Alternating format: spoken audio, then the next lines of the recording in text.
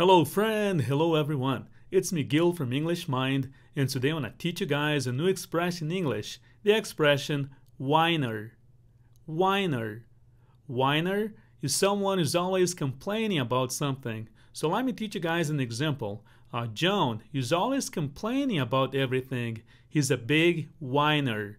John is always complaining about everything. He's a big whiner. So now you know the expression whiner in English for someone who's always very negative, who always complains about everything.